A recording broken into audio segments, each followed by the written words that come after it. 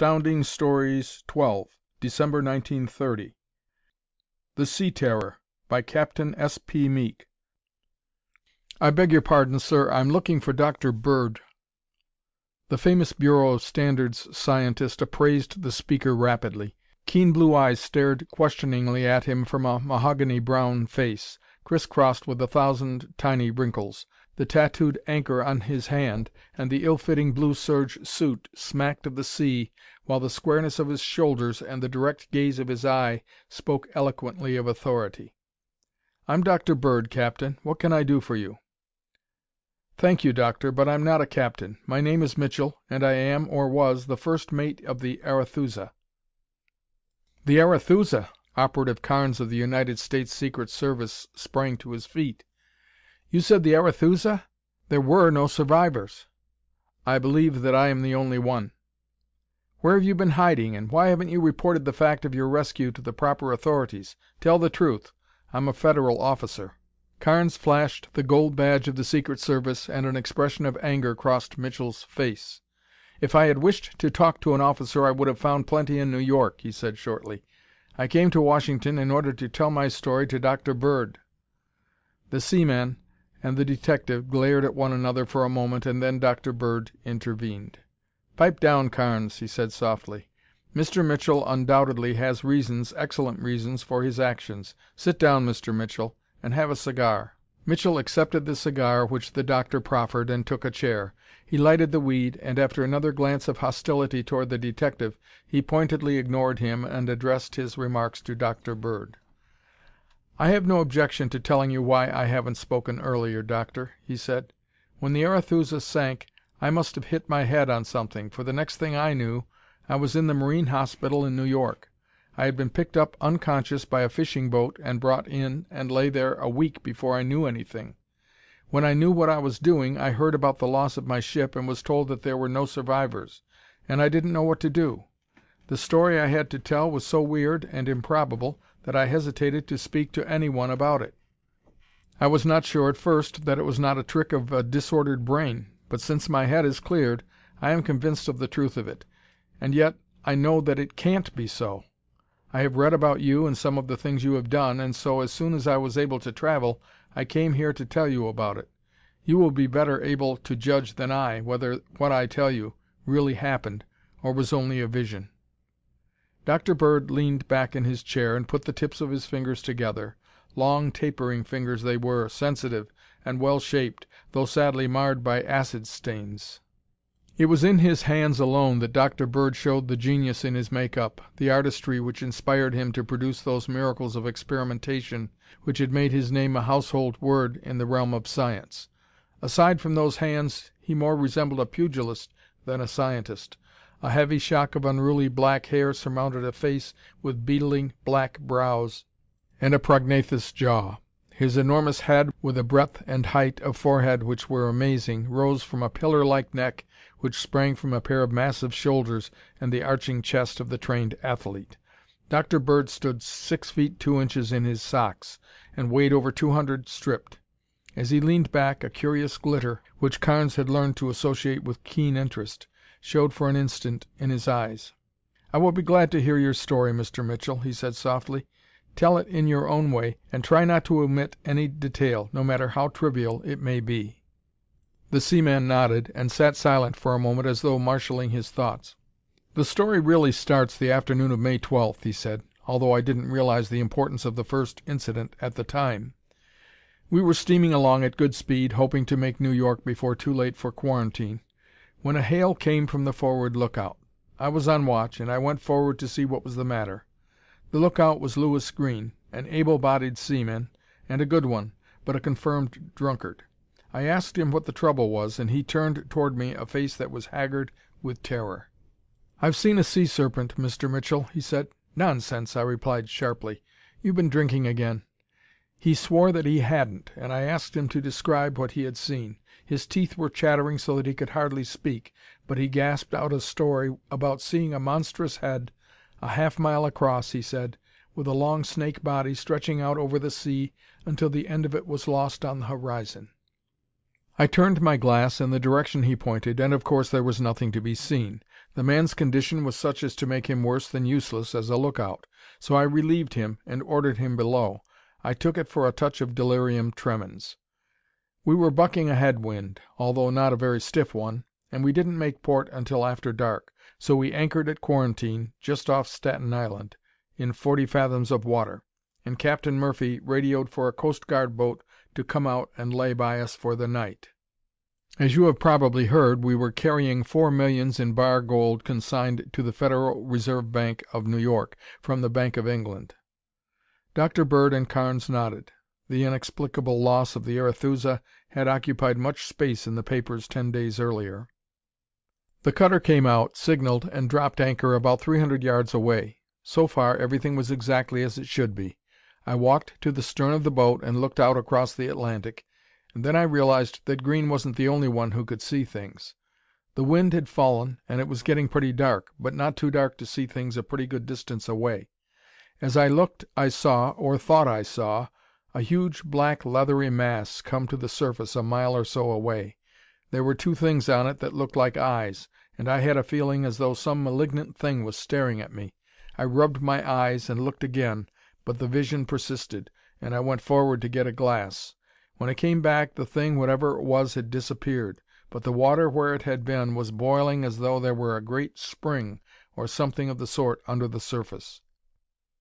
I trained my glass on the disturbed area, and I will take my oath that I saw a huge body, like a snake, emerge from the water. It lay in long undulations on the waves, and moved with them as though it were floating. It was quite a bit nearer than the first thing had been, and I could see it plainly with the glass. I would judge it to be 15 or 20 feet thick, and it actually seemed to disappear in the distance as Green had described it. The sight of the thing sent shivers up and down my spine, and I gave a hoarse shout. The lookout hurried to my side and asked me what the trouble was. I pointed, and handed him the glass. He looked through it and handed it back to me with a curious expression. "I can't see nothing, sir," he said. I took the glass from him and tried to level it, but my hands were trembling so that I was forced to rest it on the rail. The lookout was right. There was absolutely nothing to be seen, and the peculiar appearance of the sea had subsided to normal. The lookout was staring at me rather curiously, and I knew that he was thinking the same thing about me as I had thought about Green in the afternoon. I made some kind of an excuse and went below to pull myself together. I caught a glimpse of myself in the glass. I was as white as a sheet, and the sweat was running off my face in drops. I shook myself together after a fashion and managed to persuade myself that the whole thing was just a trick of my mind, inspired by Green's vivid description of his delirious vision of the afternoon. 8 bells struck, and when Mr. Fulton, the junior officer, relieved me, I lay down and tried to quiet myself. I didn't have much luck. Just before I took the deck again at midnight, I slipped down to the forecastle to see how Green was coming along. He was lying in his bunk, wide awake, with staring eyes. "How are you feeling now, Green?" I asked.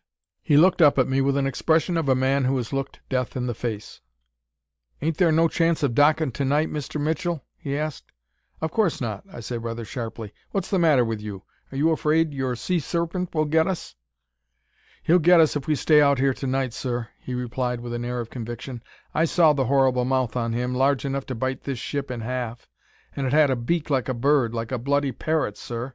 I saw its horrible body, too, with great black ulcers on the under side of it where the sharks have been after it. For all the shark takes a man now and then, he's the seaman's friend, sir, because he kills off the sea serpents who would take a ship and all." "Nonsense, Green," I said sharply. "Don't talk any more such foolishness, or I'll have you ironed. You've been drinking so much that you are seeing things, and I won't have the crew disturbed by your crazy talk." "You won't think it's talk when those big eyes stare into yours tonight, Mr. Mitchell, and that body twists around you and squeezes the life out of you. I don't care whether you iron me or not. I know that I'm doomed, and so is everyone else. But I won't talk about it, sir. The crew might as well rest easy while they can, for there's no escape if we have to stay out here tonight."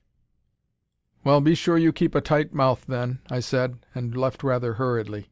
I was in a cold sweat, for his air of conviction, together with what I had seen, had shaken me pretty badly. I heard the watch changing up above, and knew there would be men in the forecastle in a minute. I didn't want to face them right then. Mr. Fulton reported everything quiet when I went on deck to relieve him, and although I surveyed the water through a night glass for as far as I could see, there was nothing out of the way. The Coast Guard's lights were shining less than a quarter of a mile away, and things looked peaceful enough. The wind had gone down with the sun, the sea was almost glassy, and there was a bright moon. After going around the ship, I relieved all of the watch except 2 men for lookouts, and sent them below to get a good night's sleep. If I hadn't done that, some of them might be alive now. I paced the deck for an hour trying to quiet my nerves, but really getting more nervous every minute. 3 bells struck, and I walked forward and leaned on the rail to watch the water. I saw a peculiar swirl, as though some large body were coming to the surface from below. And then I saw it. Dr. Bird, I take a drink once in a while when I am on shore, but never at sea and never in excess. And I know it wasn't a vision of drink delirium. I felt perfectly normal aside from my nervousness, and I don't think it was fever. Either I saw it or I am insane. For it is as vivid to me as though I were standing on the Arethusa's deck, and that monstrous horror was rising once more before my eyes. The seaman's face had become drawn and white as he talked, and drops of sweat were trickling from his chin. Carnes sat forward, absorbed in his narrative, while Dr. Bird sat back with a glitter in his black eyes, and an expression of great attention on his face. "Go on, Mr. Mitchell," the doctor said soothingly. "Tell me just what you saw."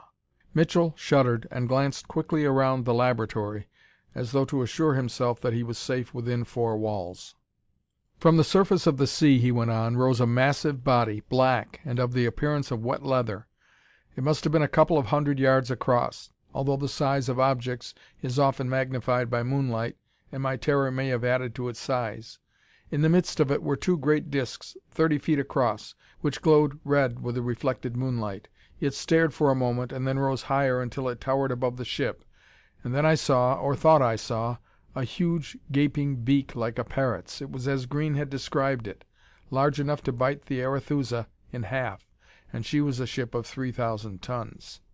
I was frozen with horror and couldn't move or cry out. As I watched, I saw the long snake-like body emerge from the water, and the estimate I had made of the size in the afternoon seemed pitifully inadequate.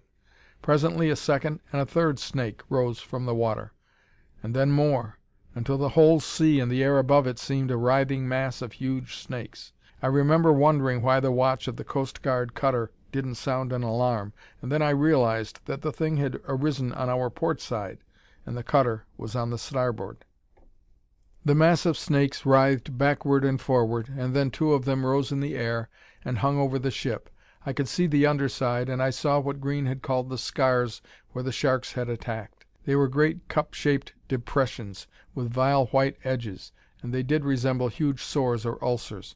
They wavered over the ship for an instant, and then both of them dropped down on the deck. I found my voice, and I think that I gave a yell, but even as I opened my mouth I realized the futility of it. The Arethusa was sucked down into the sea as though it had been a tiny chip. I saw the water rising to the rail, and I think I cried out again. The ship tilted, and I felt myself falling. The next thing I knew was when I was in the hospital, and was told that I had been raving for a week. I was afraid to tell my story for fear I would be put in an asylum, so I kept a tight tongue in my head until I was discharged."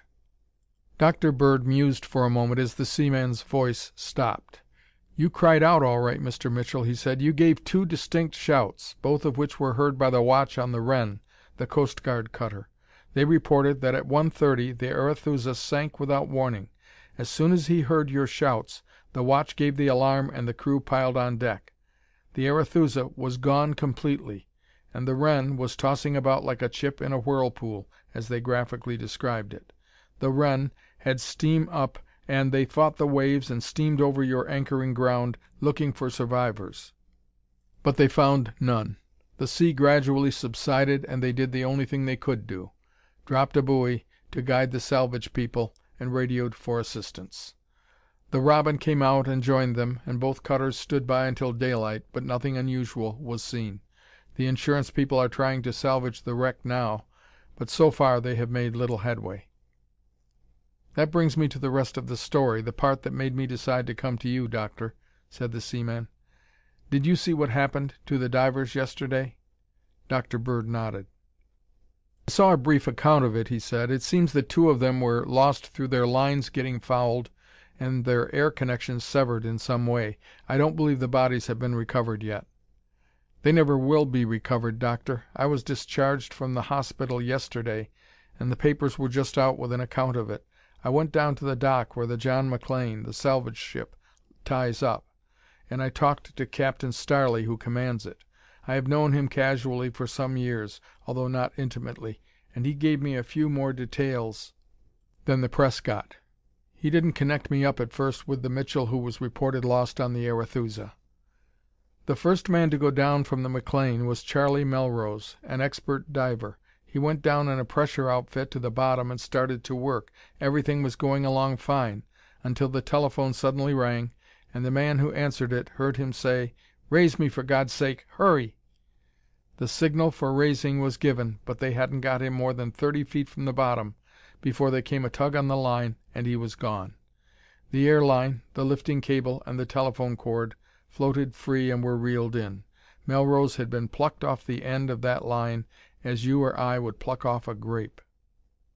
Dr. Bird leaned forward with the curious glitter again in his eye. "Go on," he said tersely. "Blake, the other diver, donned a suit and insisted on being lowered at once. Starley tried to dissuade him, but he insisted on going down. They lowered him over the side with a 12-foot steel-shod pike in his hand. He never got to the bottom. He had not been lowered more than 100 feet when a scream came over the telephone, and again there was a jerk on the lines which threatened to wreck the reel, and the line came aboard with no diver on the end of it. At the same time, Starley told me, the sea boiled and churned as though the whole bottom were coming up, and his ship was tossed about as though it were in a violent storm, although it was calm enough for 40-fathom salvage work, and that is pretty quiet, you know. Half the time his screws were out of water, and he had a hard time to keep from being capsized. He fought his way out of the disturbed area, and as soon as he did, it started to quiet down, and in 10 minutes it was calm again. Starley was pretty badly shaken, and besides, he had lost both of his divers. So he came in, and I saw him at the dock. When I heard his yarn, I took him into my confidence and told him what I had seen, and that I proposed coming to you and asking your advice. I was afraid until I heard his story that it was merely a vision that I had had, but it certainly was no vision that plucked those 2 divers off their lines." "Has Captain Starley told that story to anyone else yet?" "No, Doctor, he hasn't. He promised not to talk until after I had seen you.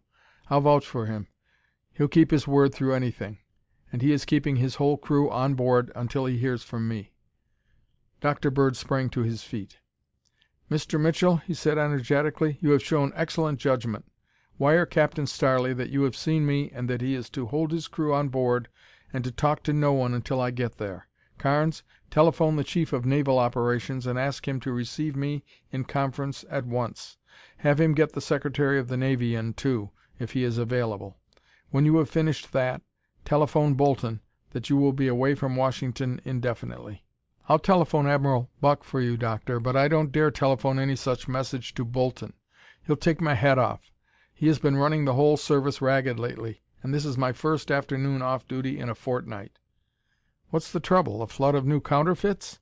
"No, the counterfeit division is getting along all right. In point of fact, they have lent us a dozen men. The trouble is a sudden big increase in communist activity throughout the country, with the Young Labor Party behind it. Bolton has been pretty jumpy since that Stokowski affair last August, and he is afraid of another attempt of some sort on the President." "The Young Labor Party? I thought that gang was bankrupt and out of business since the Coast Guard broke up their alien smuggling scheme." "They were down and out for a while, but they are in funds again. And how! They must have 3 or 4 millions at least." "Where did they get it?" "That's what we've been trying to find out.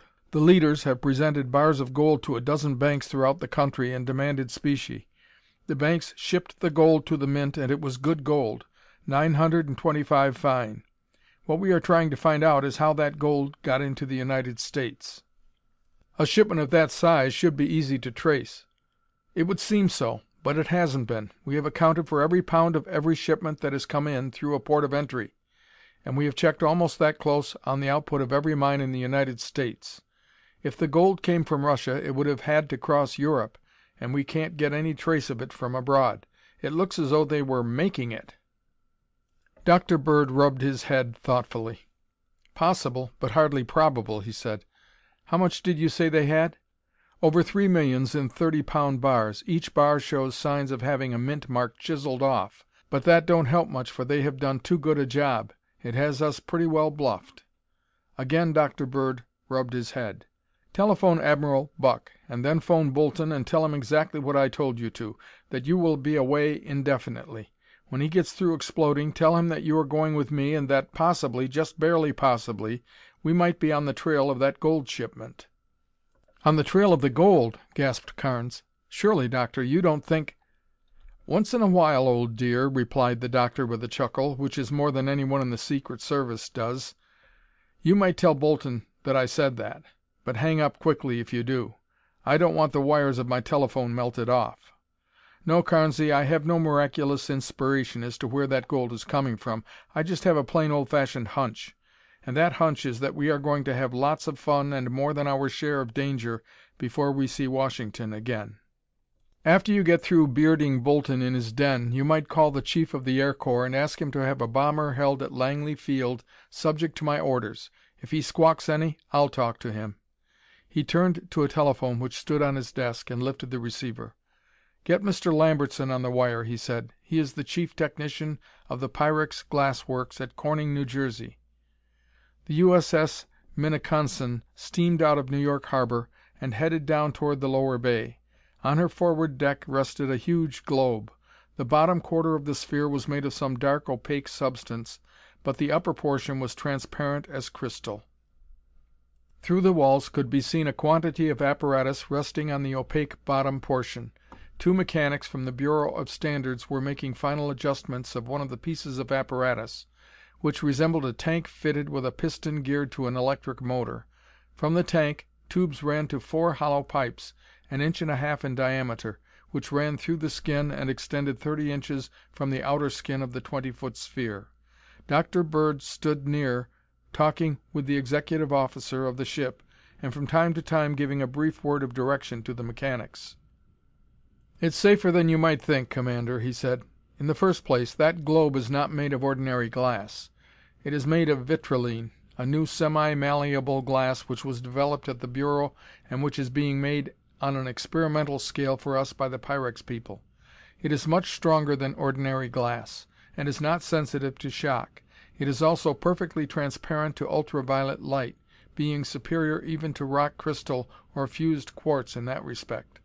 The walls, as you have noticed, are 4 inches thick, and I have calculated that the ball will stand a uniform external pressure of 3,500 atmospheres, the pressure which would be encountered at a depth of about 20 miles.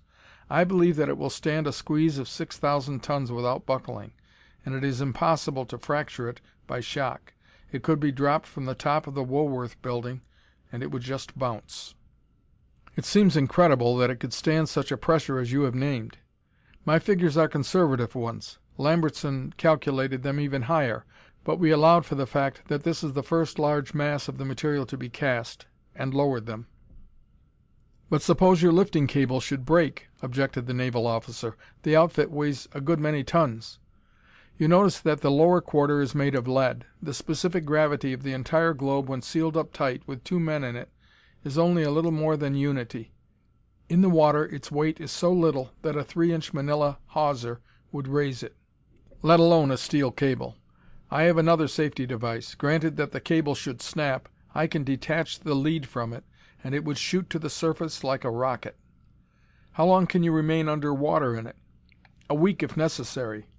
I have an oxygen tank and a carbon dioxide removing apparatus which will keep the air in good condition. The globe is electrically lighted and can be heated if necessary. Should my telephone line become fouled and broken, I have a radio set which will enable me to communicate with you. I can't see that it is especially dangerous, not nearly as much so as a submarine. What is your object in going down, if I may ask?" "To take pictures and to explore the wreck if we can. The globe is equipped with huge floodlights and excellent cameras. The salvage people are having a little trouble, and we are trying to help them out." "You mentioned exploring. Can you leave the globe while it is under water?" "Yes, there is a locking device for doing so. A man in a diving suit can enter the lock and fill it with water. Once the external pressure is released, he can open the outer door and step out.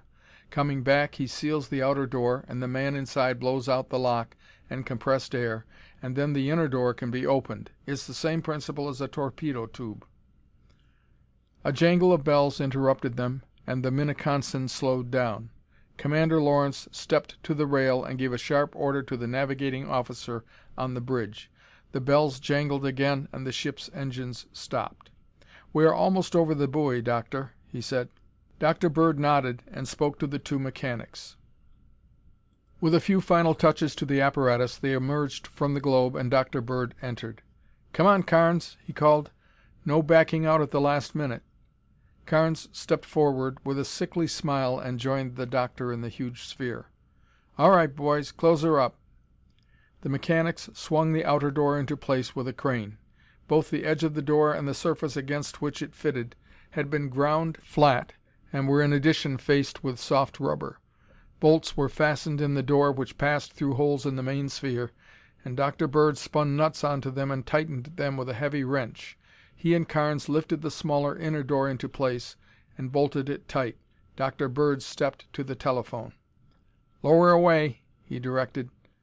From a boom attached to the Minneconsin's forward fighting top, a huge steel cable was swung down, and the latch at the end of the cable was closed over a vitrilene ring which was fastened to the top of the sphere. The cable tightened, and the globe with the two men in it was lifted over the side of the battleship and lowered gently into the water. Carnes involuntarily ducked and threw up his hand as the waters closed over them. Dr. Bird laughed. "Look up, Carnes," he said. Carnes gasped as he looked up and saw the surface of the water above him. Dr. Bird laughed again and turned to the telephone. "Lower away," he said. "Everything is tight." The globe descended into the depths of the sea. Darker and darker it grew until only a faint twilight glow filled the sphere. A dark bulk loomed before them.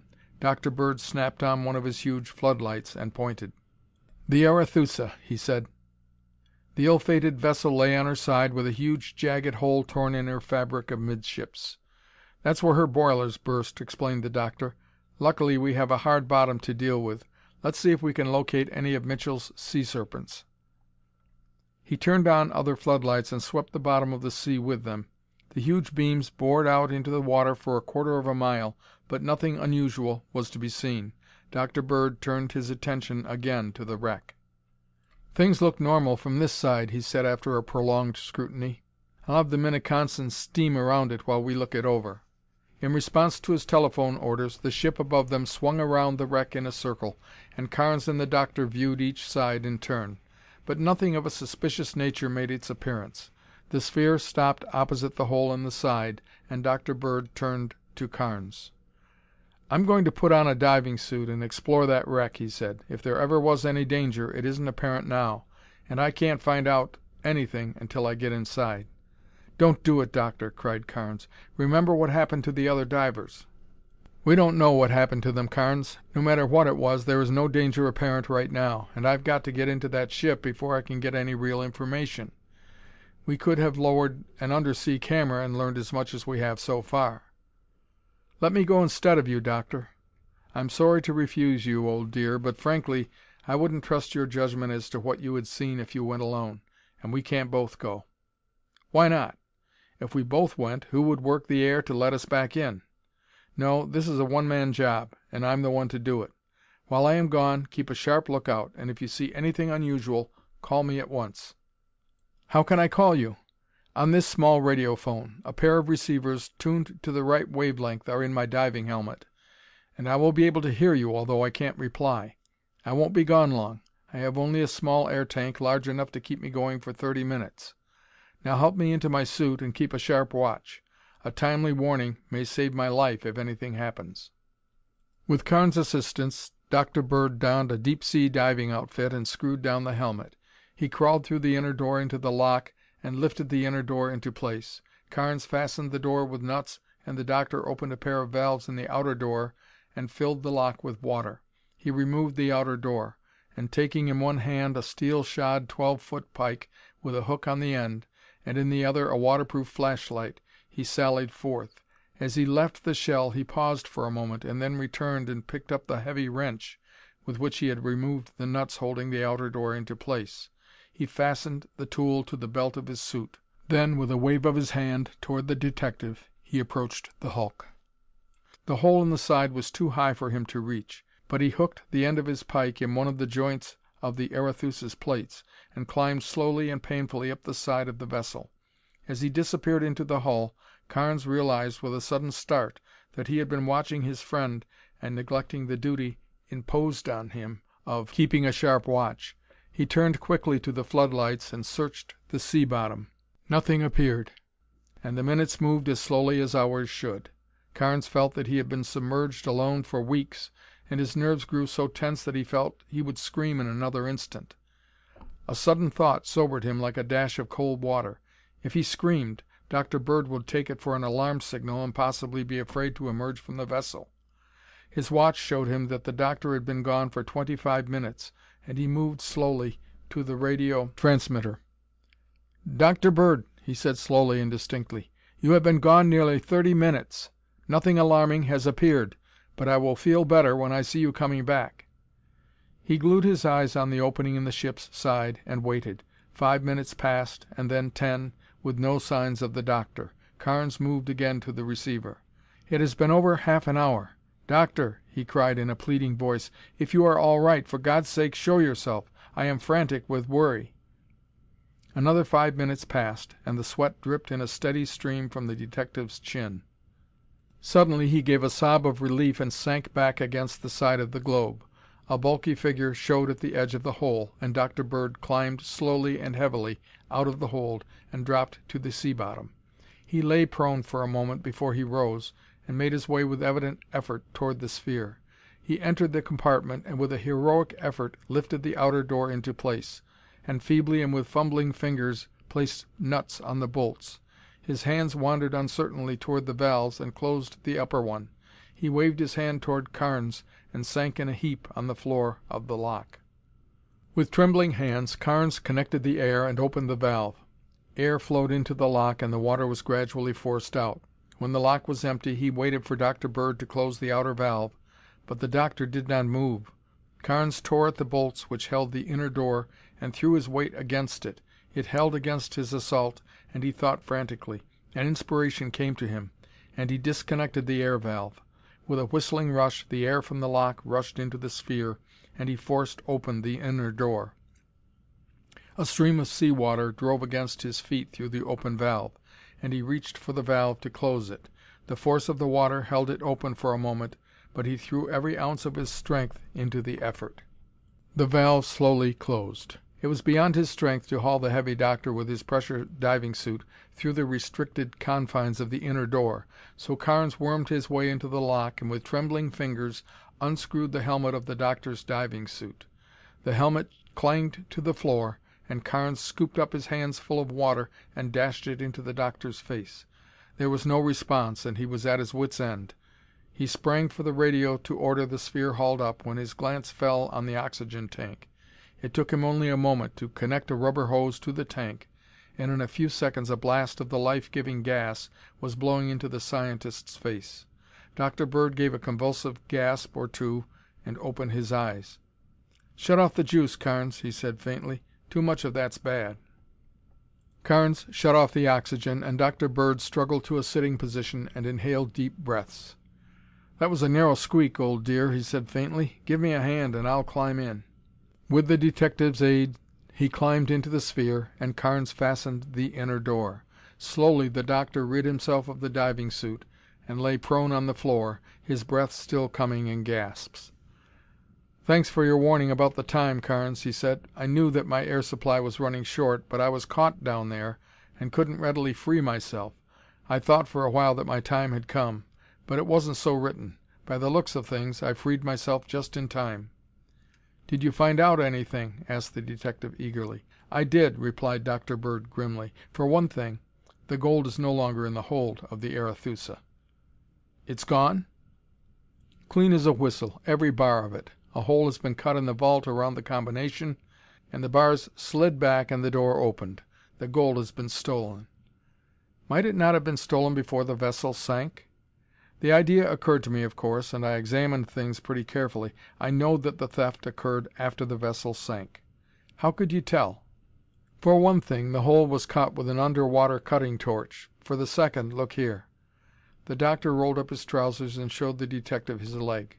Carnes cried out as he saw huge purple welts on it. "What caused that?" he cried. "As I entered the vault, I stepped full into a steel bear trap which was set there for the purpose of catching and holding anyone who entered.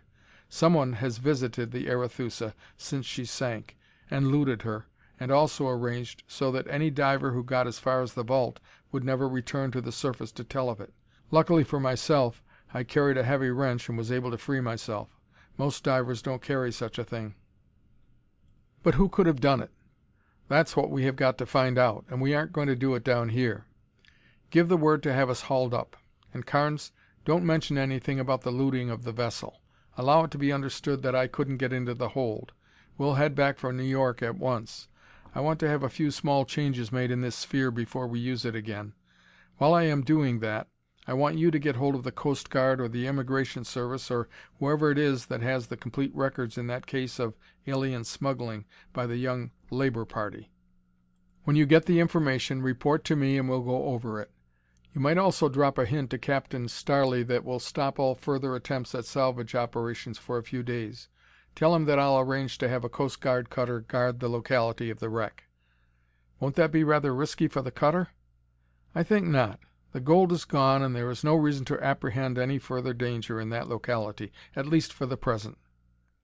At 9 o'clock next morning, Carnes and Dr. Bird sat in the office of Lieutenant Commander Minden of the United States Coast Guard, listening intently to the history of the alien smuggling case. Commander Minden was saying: "Their boats would load up and clear ostensibly for Rio de Janeiro or some other South American port. But once they were in the Atlantic, they would alter their course and head from the Massachusetts coast. Of course, we had no right to interfere with them on the high seas, and they never came closer than 50 miles of our coastline. When they got that close, they would cruise slowly back and forth for a few days, and then steam away south to the port they had cleared for. When they got there, of course, there were no passengers on board. We patrolled the coast carefully while they were around, but we never got any indication of any landing of aliens, and yet we knew they were being landed in some way. We drew lines so close that a cork wouldn't get by without being seen, and we even had the air patrolled, but with no results. Eventually, the air patrol was the thing that gave them away. They had been operating so successfully that they evidently got careless and started a load off late in the night. So they didn't reach the coast by dawn. A Navy plane was flying along the coastline about 12 miles off when they spotted a submarine running parallel with the coast, headed north. It didn't look like an American craft, and they went on and radioed Washington and found that we had no undersea craft in that neighborhood. They returned to their patrol and followed the sub for a matter of 30 or 40 miles up the coast, and then it turned in right toward the shore. The shoreline there is rocky, and at the point where the sub was heading, it falls sheer about 200 fathoms. The sub ran right at the cliff and disappeared from view." Lieutenant Commander Minden paused impressively. Carnes and Dr. Bird set forward in their chairs, for it was evident that the crux of the story was at hand.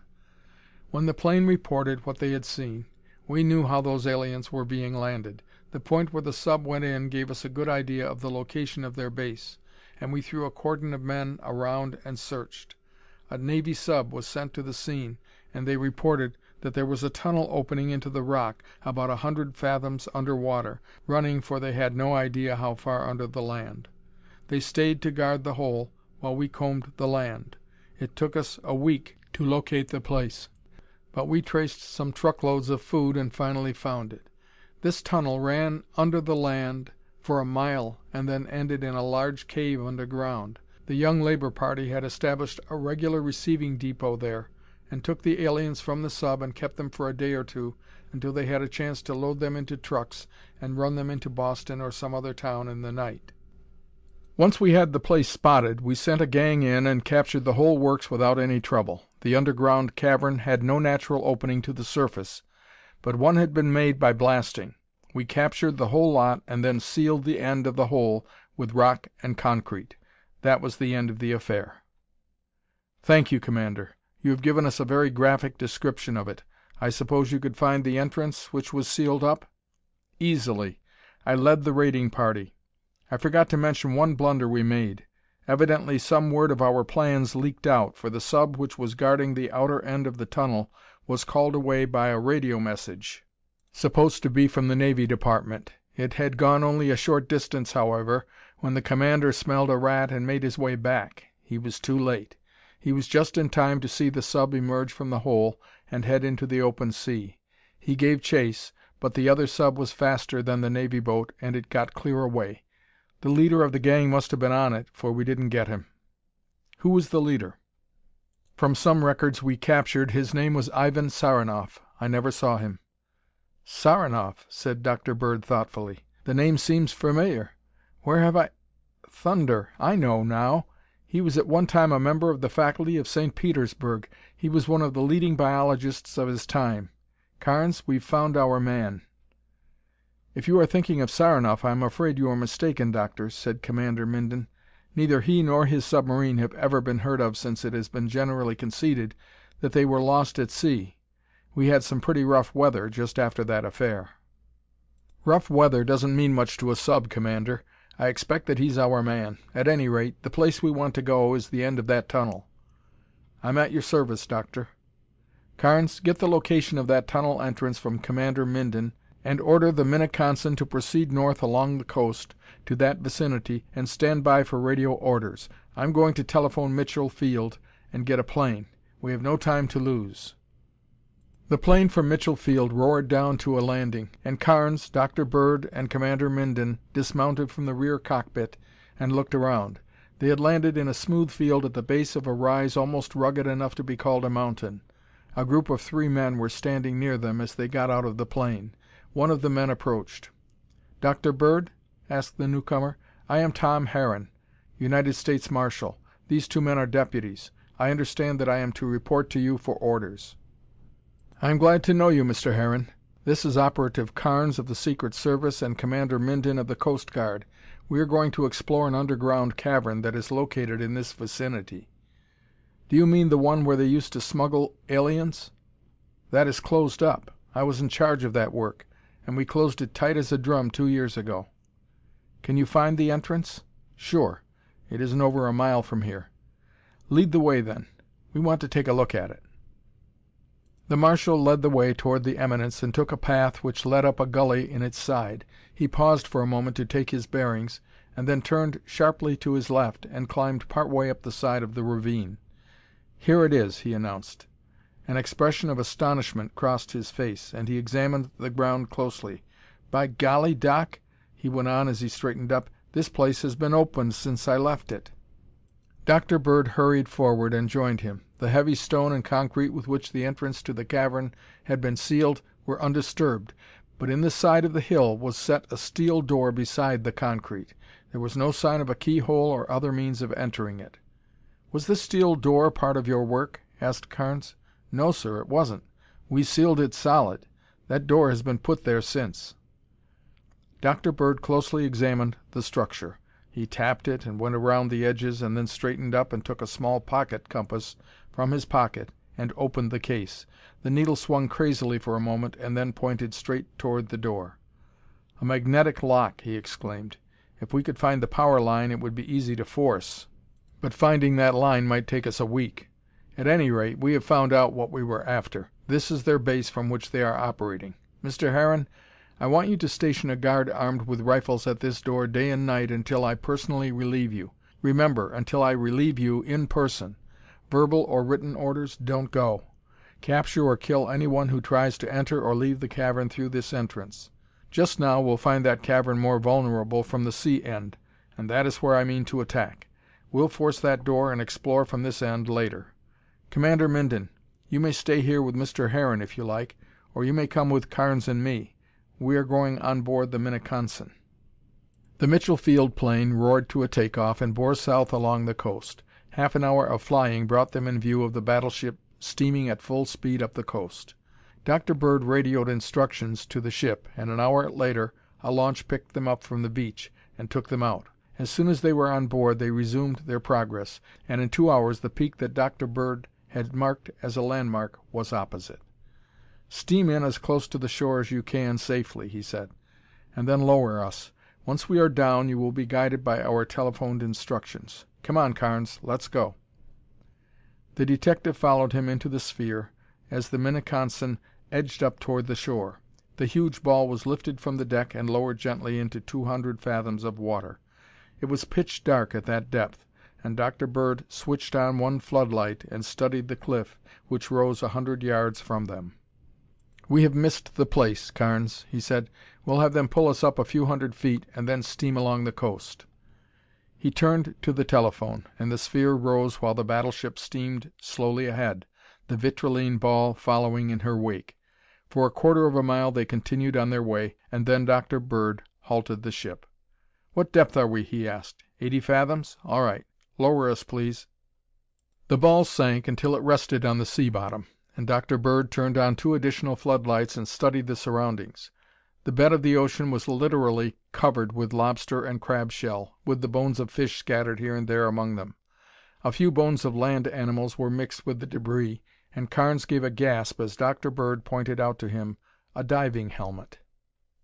"We are on the right track," said the scientist grimly. He stepped to the telephone and ordered the sphere raised to 100 fathoms. The ship moved forward along the coast until Dr. Bird again stepped to the telephone and halted it. Before them yawned the entrance to the underground tunnel. It was about 200 feet high and 300 across, and their most powerful beams would not penetrate to the end of it. A pile of debris could be seen on the floor of the tunnel, and Carnes fancied that he could see another diving helmet among the litter. Dr. Bird pointed toward the side of the cavern. "See those floodlights fastened to the cliffs so their beams will sweep across the mouth of the tunnel when they are lighted?" he said. "Apparently the cave is used as a prison, and the light beams are the bars. The creature is not at home just now, or the bars would be up. My God, look at that, Carnes!" Carnes stared and echoed the doctor's cry of surprise. Clinging to a shelf of rock which extended out from the wall of the cavern, and half hidden among the seaweed, was a huge marine creature.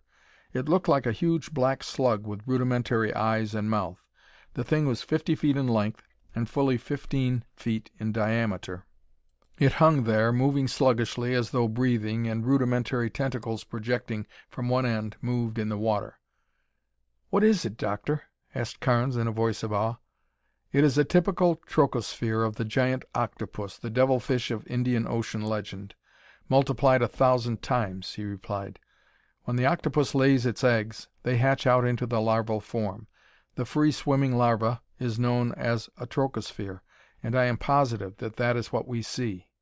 But look at the size of the thing. Man alive, if that ever developed, I can't conceive of its dimensions." "I have seen pictures of a huge octopus pulling down a ship," said Carnes, "but I always fancied they were imaginary." "They are. This monstrosity before us is no product of nature. A dozen of them would depopulate the seas in a year.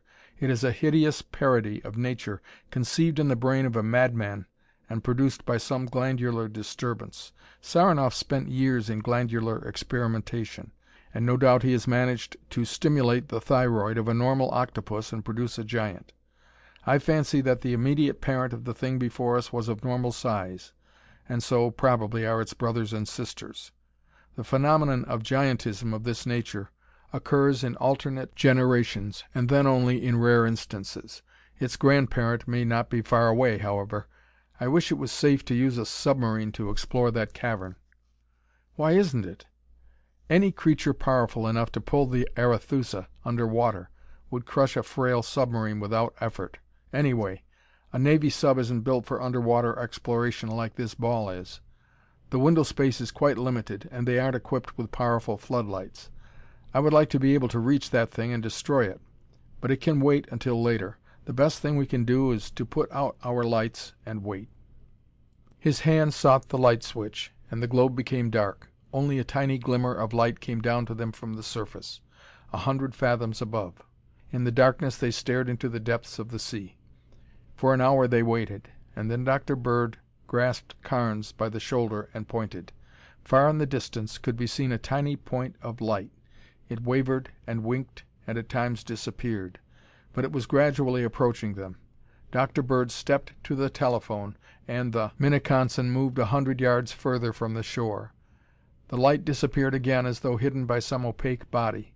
Their eyes had become accustomed to the dim light, and they could see dimly a long, snake-like body approach the globe and then suddenly withdraw. The light appeared again only a few hundred yards away. The water swirled and the sphere swayed drunkenly as some gigantic body moved past it with express train speed and entered the mouth of the cavern. The light turned toward them, and they could see the dim outlines of a small submarine on which it was mounted. Another rush of water came as the object which had entered the cave started to leave it, and the light swung around. It bore on a huge black body and was reflected with a red glow from huge eyes, and the creature backed again into the cave. Back and forth across the mouth of the cavern the light played, and the watchers caught a glimpse of a huge parrot beak which could have engulfed a freight car. From the cavern projected twisting tentacles of gargantuan dimensions, and red eyes, 30 feet in diameter, glared balefully at them. For several minutes the light of the submarine played across the mouth of the cave, and then the floodlights on the cliff sprang into full glow and bathed the ball and the mouth of the tunnel in a flood of light. Before their horrified gaze was an octopus of a size to make them disbelieve their eyes. The submarine had moved up to within a few feet of them, and the light from it played full on the ball. The submarine maneuvered in the vicinity, keeping the ball full in the beam of its light, and then drew back. As it did so, the floodlights on the cliff died out, and the beam of the submarine's light was directed away from them. Dr. Bird jumped to the telephone. "Head straight out to sea, and full speed ahead," he shouted. "Don't try to pull us in. Tow us." The ball swayed as the Minneconsin's mighty engines responded to his orders, and the cliff wall disappeared. "As long as they know we're here, we might as well announce our presence in good style," said the doctor grimly as he closed a switch and threw all of the sphere's huge lights into action. He had turned on the lights just in time, for even as he did so a mighty tentacle shot out of the darkness and wrapped itself around the ball. For a moment it clung there and then was withdrawn. "The thing can't stand light," remarked the doctor as he threw off the switch. "That sub was herding it like a cow by the use of a light beam. As long as we are lighted up, we are safe from attack." "Then for God's sake turn on the lights!" cried Carnes. "I want it to attack us," replied the doctor calmly. "We have no offensive weapons, and only by meeting an attack can we harm the thing." As he spoke there came a soft whisper of sound from the vitrilene walls, and they were thrown from their feet by a sudden jerk. Dr. Bird stumbled to the switch and closed it, and the ball was flooded with light. 2 arms were now on them, but they were slowly withdrawn as the lights glared forth. The huge outlines of the beast could be seen as it followed them toward the surface. Its great eyes glared at them hungrily. The submarine was visible only as a speck of light in the distance. The Minneconsin's speed was picking up under the urge of her huge steam turbines, and the ball was nearing the surface. The sea was light enough now that they could see for quite a distance. The telephone bell jangled, and Dr. Bird picked up the receiver from its hook. "Hello," he said. "What's that? You can? By all means, fire. Yes, indeed, we're well out of danger. We must be 30 or 40 feet down. Watch the fun now," he went on to Carnes as he replaced the receiver. "The beast is showing above the surface, and they're going to shell it." They watched the surface, and suddenly there came a flash of light followed by a dull boom of sound. The huge octopus suddenly sank below them, thrashing its arms about wildly.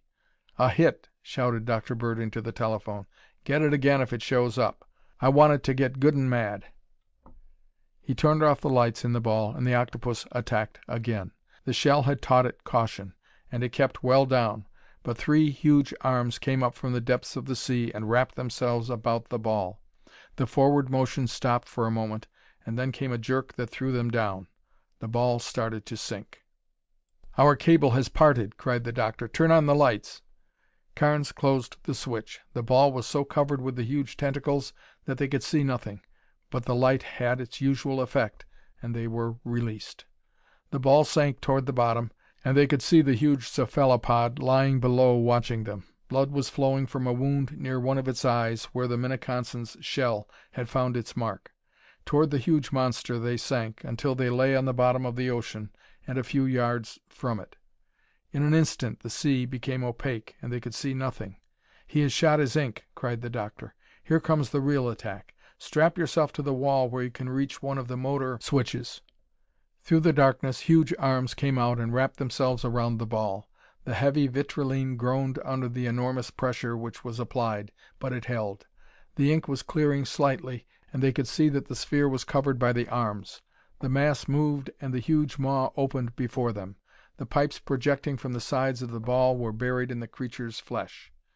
"Good Lord, he's going to swallow us!" gasped the doctor. "Quick, Carnes, the motor switch."